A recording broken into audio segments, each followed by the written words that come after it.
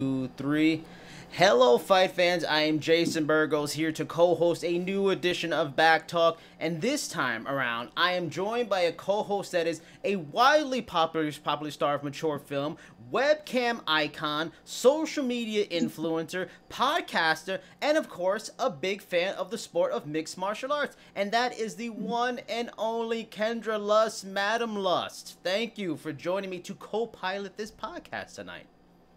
Well, thank you for having me. Super excited to be here. Wish I was actually where you're at. You're in New York, right? Yes, I am. Would be much more exciting than being here. But it's okay. Thanks for having me. And my pleasure. Now, I have so many questions, so many things to ask you about and talk about. Now, I recently watched your interview with James Lynch, and you talked about getting into MMA about, 3 years ago or so, and actually doing MMA-related workouts. Talk to me about, like, the training you've done, because I've seen you pop up on several fighters' social media over the last couple of years, training with them and stuff like that. Like, are you actually actively training, say, Brazilian Jiu-Jitsu, maybe Muay Thai, kickboxing, something else? Are you, doing, like, real in-depth MMA-related things as just workouts for your free time? Yeah. So I like to work out. Lately, I've been kind of in a slump with this quarantine. It's been a little bit crazy. I know a lot of the gyms are not open, but I'm trying to make use of some of the things that I have at home. Definitely looking to get back, into a regular routine of doing a little bit of Muay Thai and some Jiu-Jitsu. The coach I was training with, I'm like, okay, I think, we're going to take a little bit of a break because of the pandemic, but I'm missing it. It's a great workout. I love it. So I told her, I'm like, okay, I need to get back at this. So it will be starting up soon, within the next week or so. I'm kind of going stir crazy. Is there an aspect of it that you really enjoy compared to, say, other workouts you've done in the past? I know you're, what I read, you're big into fitness before. So, like I saw in the interview, you mentioned, like, it works out the muscles that you didn't even know you have. Is that what it is? Or really, those kind of things? Yeah, absolutely. It's kind of like bittersweet, when I'm doing it, I'm just like, holy cow, this is kicking my ass, especially when, you're doing, because I like striking. I don't know what it is. It's just, I think it takes out some aggression. And, and then when you see, when you tweak one little thing and you see that your kick is a little bit more powerful. And again, I have a long way to go, but it's fun for me. So but those kicks, people do not understand, your lower body when you're working that out. Yes. It is intense. It's so much more difficult than just, upper body stuff. So, I like a little bit of both. I like rolling around on the ground, obviously, but it's kind of fun in that sense too. So. Would you say, like, you're a fan of, like, overall MMA? Because I know you're friends with folks like Juan Archuleta and stuff like that. Like, are you watching Bellator? Are you watching PFL, One Championship? Or are you mostly, because you're still relatively new to it, mostly just UFC kind of content? Oh, no, I caught Bellator fights on Friday, and then absolutely, and if I'm not able to catch them, I stream them, or I'll catch up, I'll try to catch up that way. But I'm watching both. I don't have a preference, UFC versus Bellator. I think if, they're a good fighter and they're entertaining to watch, I enjoy it, and it's cool to, watch the prelims as well, just because you kind of get an idea, like the new up-and-comers, and it's exciting. So I caught both fights Friday and Saturday, and wow, I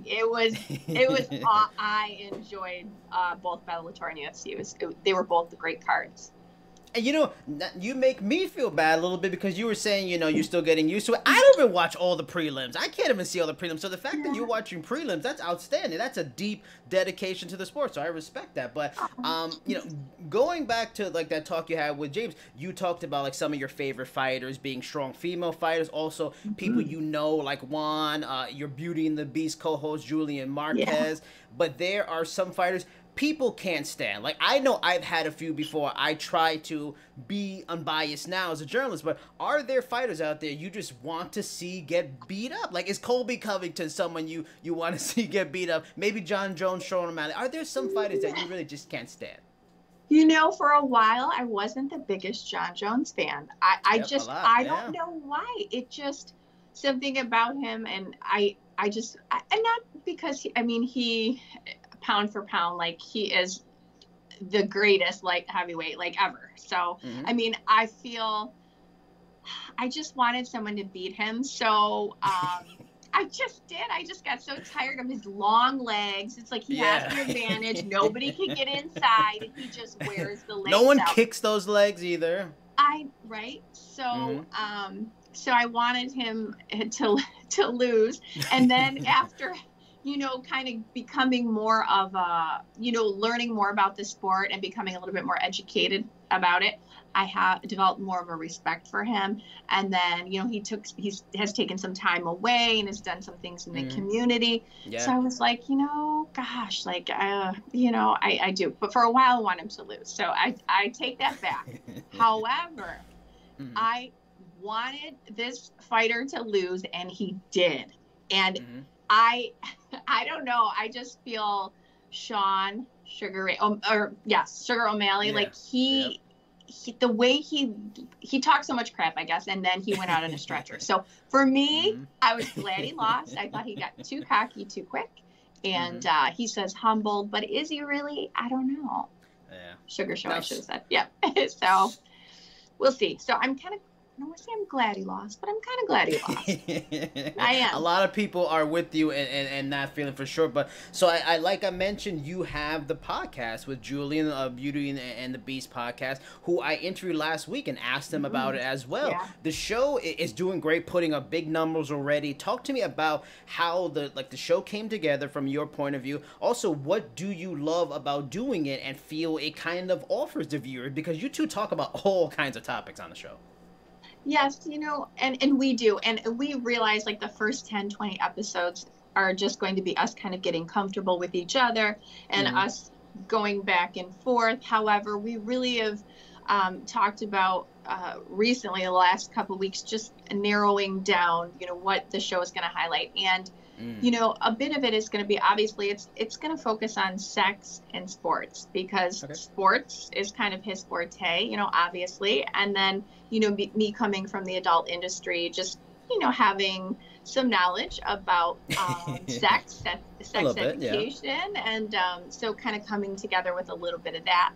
So that's kind of, and I have my little script here of like our show. We're going to be doing that tonight. I do the script too. So, I respect that. So highlighting women and, female empowerment and, just kind of getting his view, because he's, I believe, in his late 20s and, I'm 40. So a different perspective, both male and female. And he can talk about the dating world, whereas, I've kind of been there, done that. So it's kind of fun, So that's where we're at. But we met a couple of years ago in Vegas, and, at that time he wasn't even fighting.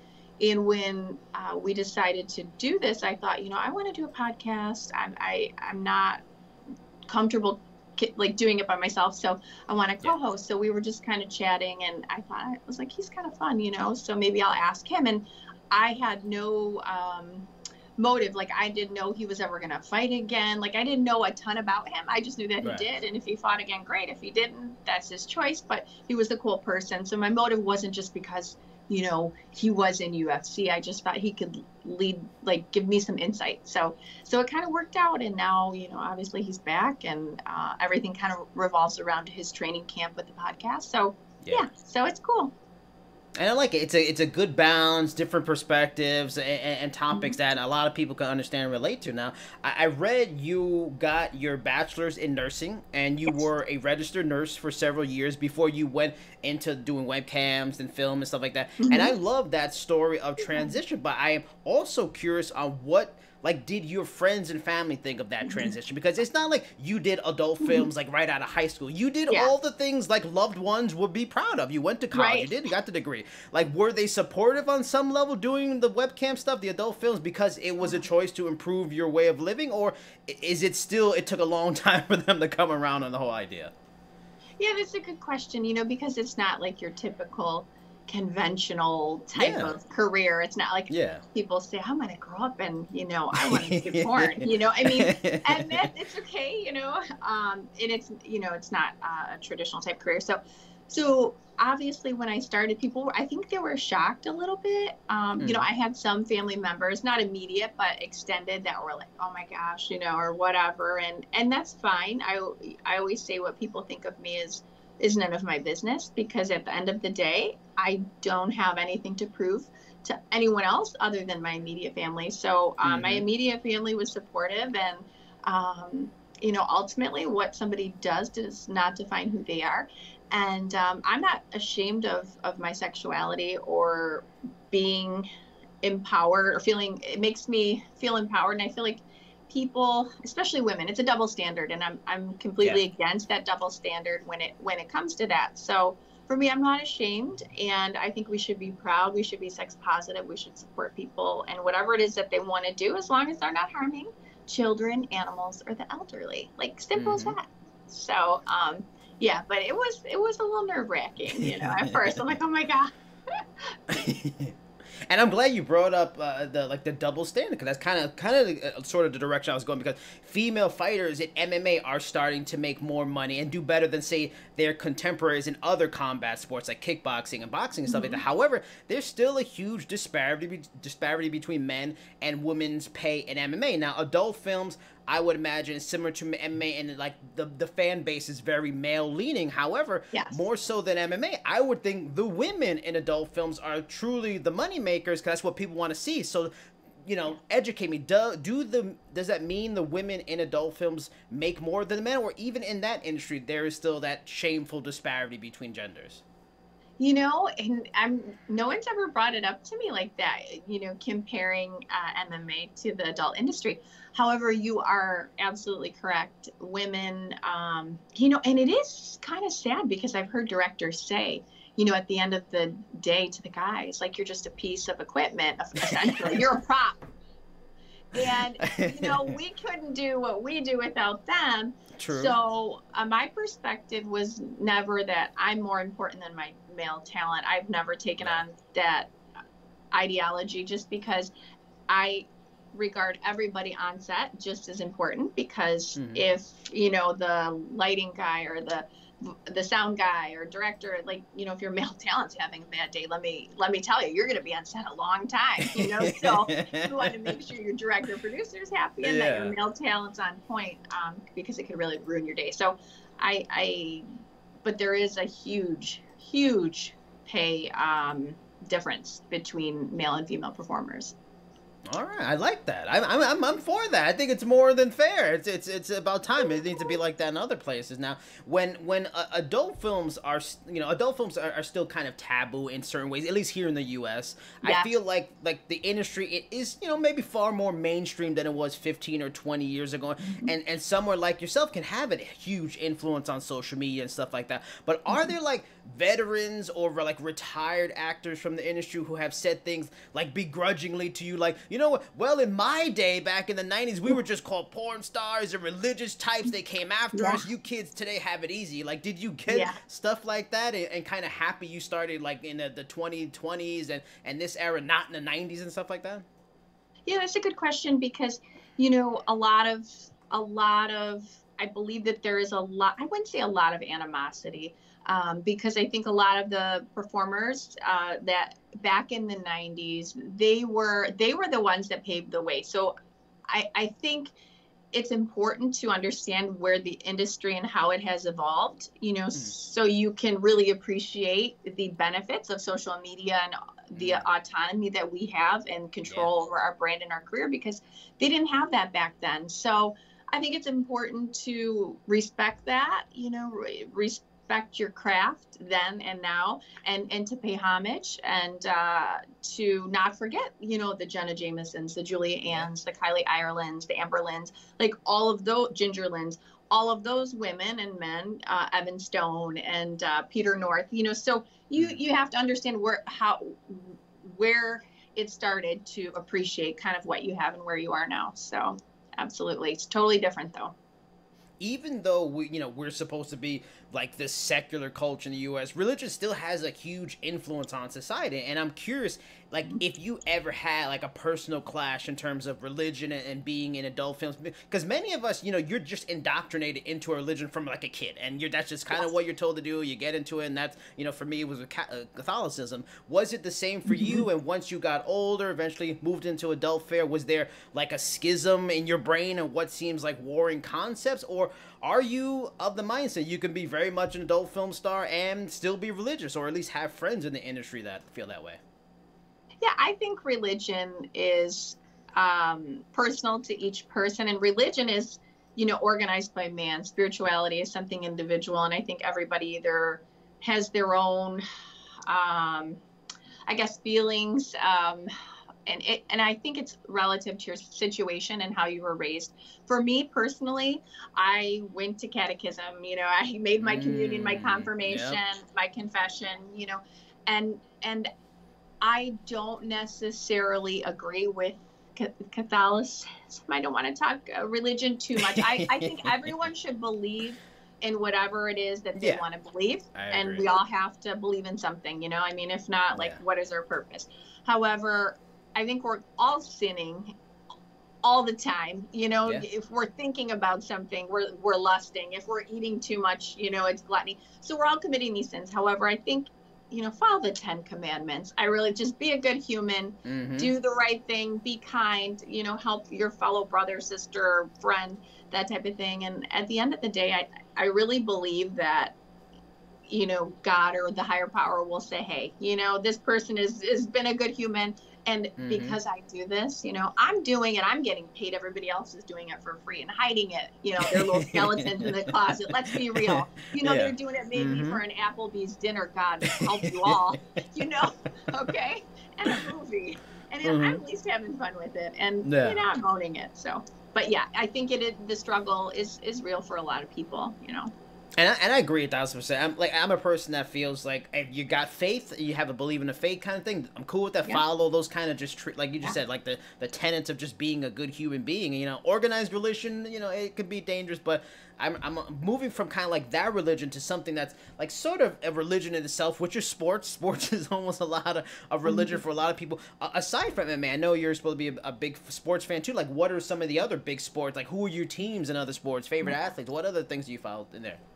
Oh my gosh. So I'm a huge basketball fan. I've played, oh my gosh, I remember dribbling around chairs. My dad had me doing it after first grade, like first and second grade, he coached a boys team. So I was a tomboy, so I'd go to all the practices and, you know, I played rec league and stuff like that. Played high school, a little bit in college. So always basketball. Like that for me is just, I have this special love for basketball.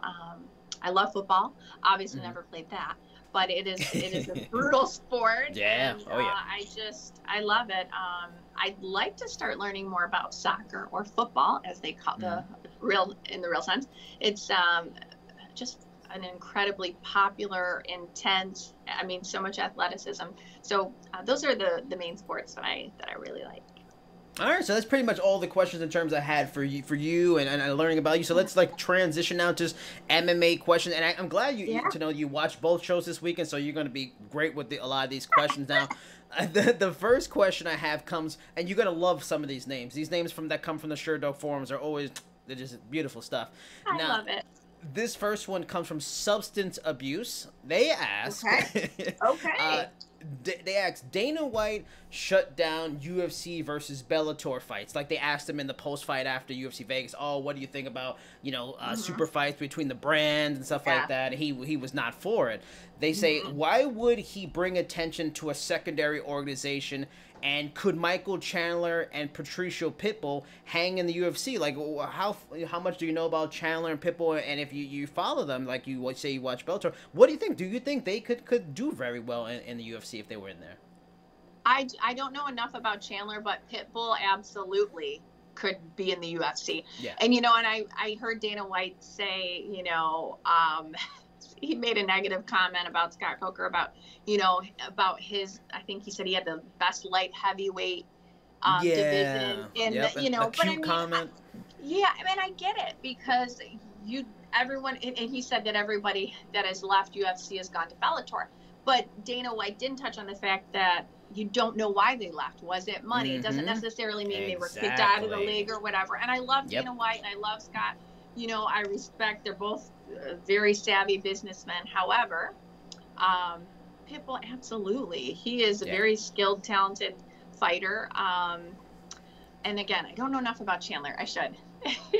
No, and that's I can take that one. I'm like I agree with you 1,000% on Pitbull. Like I've talked to him, very cool guy, and yeah, I think he's like that at that perfect point where he can give a Volkanovski trouble because he's got tons of experience. He's still relatively in that prime. Chandler, I feel like Chandler, like he should have went to the UFC like 2-3 years ago. Like I feel like he's, when you get to a certain point in age at the lower weights, it's always dicey. You never know like when Father Time's gonna come in and say hello, I'm here and I'm here to stay. You know, so that's always dicey. But let me ask you about this in terms of, and I tweeted about, you know, the exact comment he talked about where he made the reference like, oh, him saying that isn't that cute of Scott and stuff like that, and you know, people frustrated they won't have these cross promotional, and I feel like in the world we live in now, it's so brand centric. Everything's about brands now and everything like that. And it's all about, when you're in a power position, protecting that brand. You're not going to give up that brand unless somebody get a piece of that brand. Like tell me, because I know you have to brand yourself and you've made yourself a brand and everything like that. Like how important is that branding and not wanting to maybe, not taint it, but share it too much in terms of, and dilute it on some level? Have you had to deal with stuff like that? Well, let's be honest. I don't know, Jason, that you could taint my brand. I mean, and let's be real. And I'm not self-deprecating. I am not. Or trying to, you know, I know who I am. However, people judge me based on the career or, the career that I've chosen. So in the world's mind, I'm tainted. So it's my job. I don't have to prove them wrong, but it would behoove me not to, you know, because if I don't look to, I guess, different avenues of, you know, sports, podcasting, you know, so I have to brand myself differently, you know, a little bit different. So, God, I'm not even answering your damn question, but, but branding is important, you know, you want to give that. I've given quite a bit, but there are parts of me that people still want to know and understand. And so now is the time to start getting a little bit more personal. Yeah. Now I'll take two quick ones. We got some comments in the chat. We have from Frank McEdgar. I knew a question like this coming. This is probably the better of the questions, but he asks, in a great pun, are there any fighters that you lust for? But let's say, is there anything you lust for, or any particular fighters you think are exceptionally handsome? I mean, there's a lot of fighters that are handsome. I thought that Nemkov was a cute Russian fella that came along. Yeah, he definitely took the spotlight. I mean, there's a lot of good-looking guys in there, but I don't really lust. I don't want to say I don't lust for anyone, but you know, I try to keep it professional, and keep some of those things, you know, because you don't know who's sliding in whose DMs and fair enough. Now, this next question comes from For Theo. They ask, which fight would you rather see? Frankie Edgar versus TJ Dillashaw, or Frankie Edgar versus Dominic Cruz? Now, I have been pining for Edgar versus Cruz because they're just legends and they're kind of at that later stage, but they're still pretty good. Like, that's the fight I need to see. But this is a great question because TJ's coming back. Who wouldn't want to see TJ and Frankie? That's an amazing fight, too. And I'm not up to subscribing to, like, oh, yeah, TJ was doing stuff all the entire time. I feel like he did his cheating to make weight at one flyweight. That's my opinion. But for me, it's still Cruz, and the TJ idea is a great number 2. What about those two as a fan? Which one would you rather see first? In all honesty, it would really be cool to see Cruz and Edgar, because I just feel like, okay, Edgar's 38. You know, a lot of people were saying, like, okay, he's had his time. You know, he cut weight. Like, I think that would just be awesome. I have to agree. But, I mean, none of those fights, if you paired those three up in any way, it's not going to be bad. So, but I agree with you. Now, this one, another interesting name. Satan's Daddy asks, what other adult film stars are into MMA that Kendra knows of? Are there any? Does adult films have a big MMA fan base or not really? I mean, I think that there's a lot of crossing over of fans, wrestling, MMA, adults, sports and sex kind of go together. But as far as women that watch it, I know, I don't know a ton of the females. I know there's a male actor who does, and he hit me up, Manuel. He's like, hey, I'm a big MMA fan, Kendra. I would love to be on your podcast. He's a veteran legend in our industry. So, yeah. So, I mean, there are, but I'm in Michigan. They're in Cali. So it's like a lot of them. We're all over the place. Yeah. But I'm sure there are, but I don't know. I don't want to say there aren't any as big as me. I'd like to think that they're not into it as much as me. Fair enough. Now, Stoic is, I think that's the way you say. Stoic asks, what do you think about Paige Van Zandt signing with Bare Knuckle FC? What are your thoughts on that? Like, that was a bit of a surprise. Everybody just figured, she's gonna go to Bellator, be with the husband Austin Vanderford, maybe win a championship, but no, BKFC jumps in and steals one of the really truly good strong brands in MMA in terms of fighters and brands. She's as known as it gets, and despite maybe not having a stellar record. Were you stunned by that? What do you think her chances are going to BKFC? I was not surprised at all. If they're going to pay her, and maybe she that's the thing. It's a business. Granted, this is her passion, what she does. However, at the end of the day, it's still a business. Okay, so she went there. They're going to pay her, and they're going to pay her well. So it would have been cool maybe for her to go to Bellator, but she's a businesswoman at the end of the day, and she went where they paid her. So I respect that 100%. Not surprised at all. She's a smart girl. And what are your thoughts also, too? Because I agree a bunch in terms of, like, and people hating on her, you should have went to Bellator. You got to go where the money is. This is, being a fan and giving fans the fights they want does not pay for the bills with the husband or the possible kids you have coming on the way. And also, like, as a person taking ownership in a career and expanding a brand, she's going to get a ton of opportunities to kind of be a front person for a brand in bare knuckle fighting and this particular organization as a front person as they grow and take ownership of that. How important is that? I don't know if you've ever done anything like that in terms of like having ownership in an organization in adult films or something else. That's a big deal. Yeah, it is a big deal. It's a lot of pressure too, because I've been there in a different aspect, directing and producing and owning a talent agency. So there, that you're the face. I was the face of the agency, so it's a huge reflection. However, I think, she's been under pressure before. She's been in the limelight, and she's proven that she can withstand the pressure. So I think she's going to do great. I think she's going to be a perfect face for bare knuckle, and kudos to her. I'll be looking forward to seeing what she's going to do. The last point I would make on that is the only issue I really have is, like, when we've watched Paige, great, really good grappler, similar to her husband, but she's only got like a couple knockouts. One was a head kick. Like, we don't know Paige for boxing. So that's the weirdest thing, like her going into box. Like, that concerns me a little bit. Like, I'm not sure how well she'll do at first. Like, do you think she's good? Like, they already said, like, they're going to slowly build her up into fights. They're not going to throw in a deep end. Like, what do you think? Like, that's got to be the safe thing. She can't go in against top boxers yet. No, absolutely not. So I'm sure they're not going to set her up for failure. So they're probably going to strategically plan how her fights are going to go. But for right now, she should be, relishing in, like, this is exciting. She's relishing in the limelight, I guess, at this point. And then, when it's time to get down to business and she's going to take a fight, I think she's going to be more than prepared for it. She's going to have to adjust her training a little bit, and then that's fine. She's still young, she's growing, she's learning. She's going to do great. Now I have another question from the chat, and I think this is I have no influence, no power on social media. You have huge influence, so this I think is very relevant in that. Curry Ninja MMA, he says, yo, how's it going? Do you respond to comments? On my social media? I mean, that's where they left it. So I'm guessing, social media. Like, are you a person that gets involved with the fan experience and tries to comment to people, answer people there?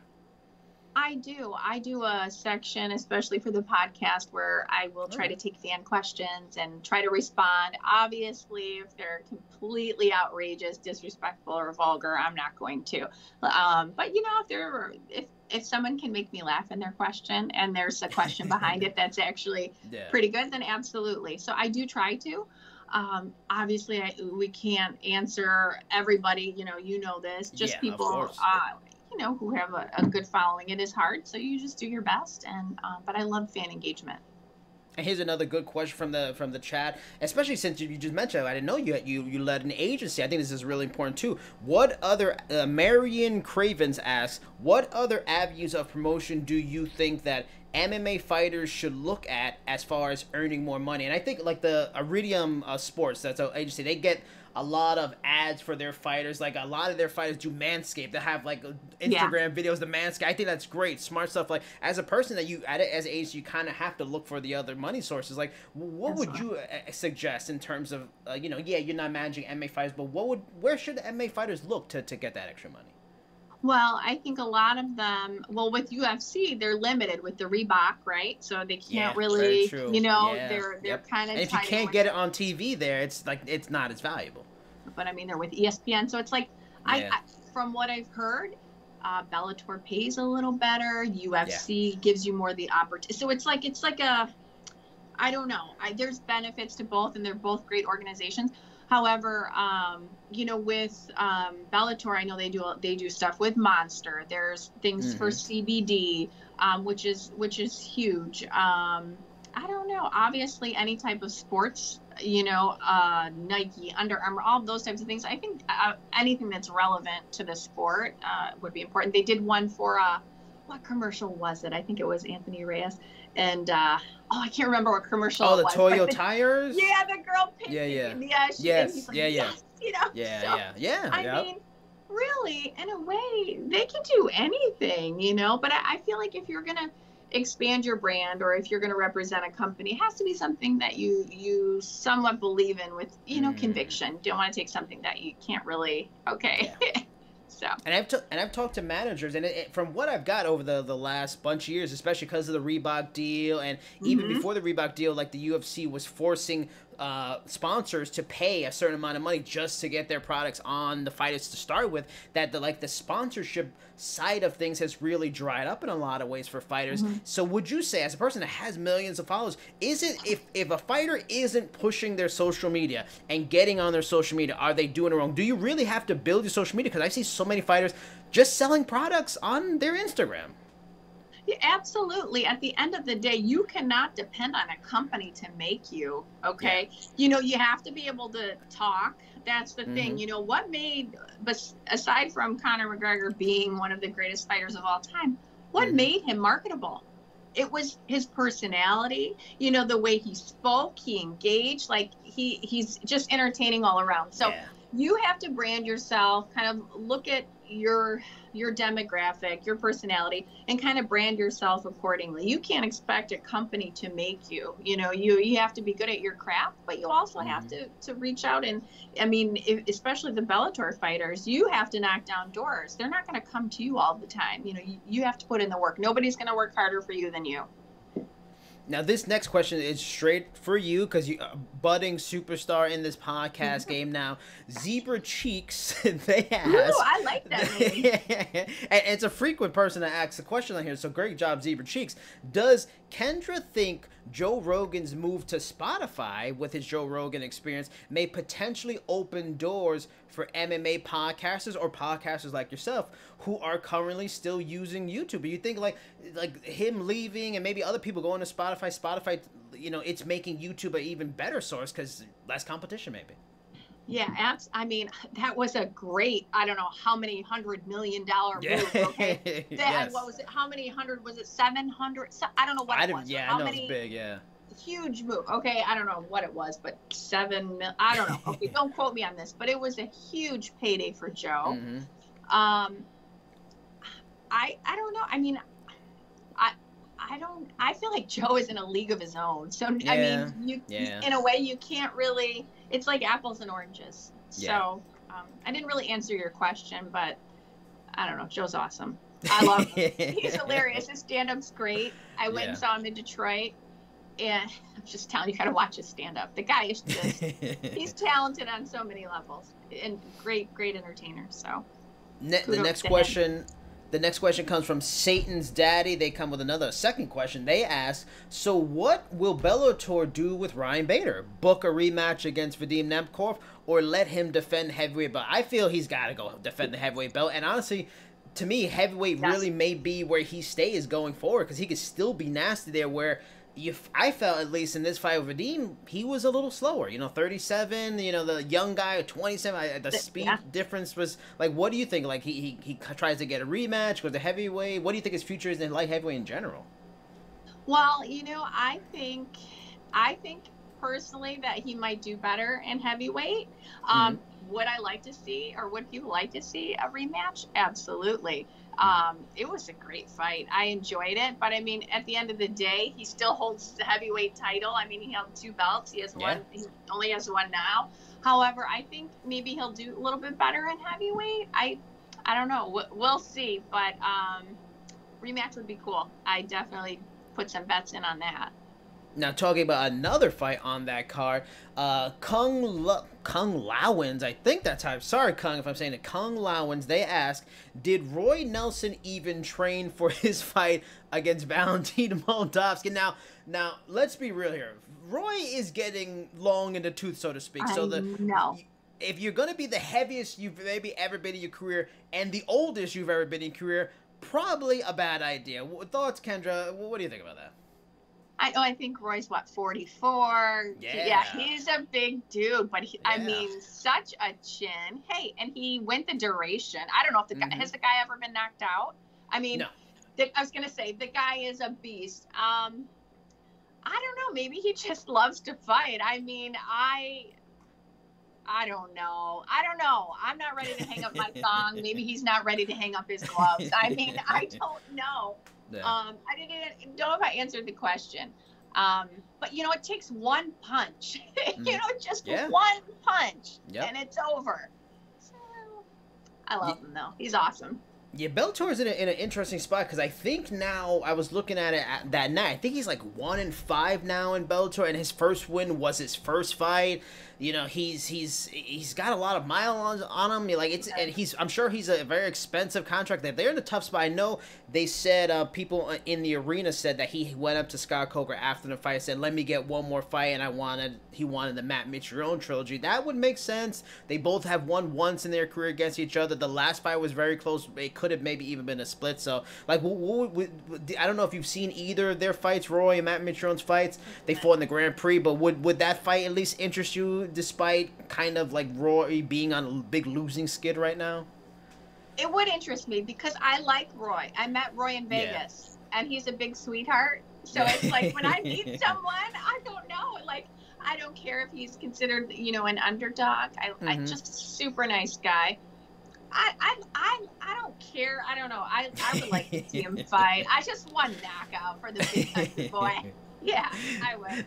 Now, one last question. I think this one's kind of maybe jumping the gun a little bit, but the Spider asks, is Vadim Nemkov the best light heavyweight in the world with John Jones gone?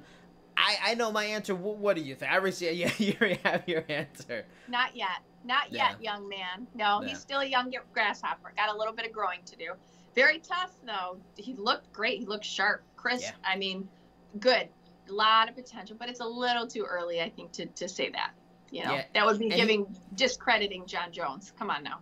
Yeah, and even with John now out of the picture, going to heavyweight, like Vadim, and I've watched all his fights at Bellator, he gets better, and he's got good wins. He's beaten 4 straight Bellator champions now in all his fights. His resume is getting better, but it's hard to pick against Dominic Reyes, a guy who was on the brink of beating the best, and it's hard. It's hard to pick against Thiago Santos, another guy that was close. Jan Blachowicz has been on fire, and just the resume is a little bit better. But Vadim's only 27. Like, just keep an eye on him and enjoy him. Let's not call him the best yet. Let's enjoy his rise to being like one of the great young talents in this sport. Absolutely. And I misspoke earlier. I said Anthony, and I was looking at Dominic's face. So I'm sorry on that. I apologize. My apologies, Dominic. Dominic is also one of the nicest guys I've ever met. Just hung out with him a couple times in Vegas. Big guy. You just sweetest guy. Anyway, now I forgot the damn question. But your point being that give him time. He'll develop, and still kind of early to say. So. All right, so that's pretty much all the questions. Before we go, is there anything you want to let the people out there that watch this now or watch this later? Like, are there any projects you're working on you want to get out there and promote a little bit? Let them know the socials. Not that you need more social followers. You have millions already, but like anything you want to let the people know. Hey, I'm just grateful. I guess be patient. My MMA knowledge is coming slowly but surely, and I'm still new, but I enjoy it, and I have a huge respect for the sport, the fans. Obviously, my podcast, the Beauty and the Beast podcast with Julia Marquez, will be slowly getting better and better, and looking forward to gaining a fan, and just grateful for everybody's support thus far. All right, for me, you can always find me on Twitter, Instagram, Cheap Seats Chat, Sherdog.com. I'll have a few articles coming out this week, awesome. For events coming up. Also wanted to throw out, this for my homie, let me see, make sure it's on the camera. My friend Paul Gavoni, his new book is out, just sent it to me. He's a great mind, work with American Top Team. Look for it on Amazon, find it out there. Great training. It's a book on training. He gives like a ranking level for fighters, all this stuff. I'm going to start reading it soon. But Kendra Lust, thank you so much for the time. It was an absolute pleasure. Love the conversation. Thank you so much for joining me. Thank you. You are a wonderful host, and I'm so grateful for you having me. So I hope you have a great rest of your, what's today? Monday week.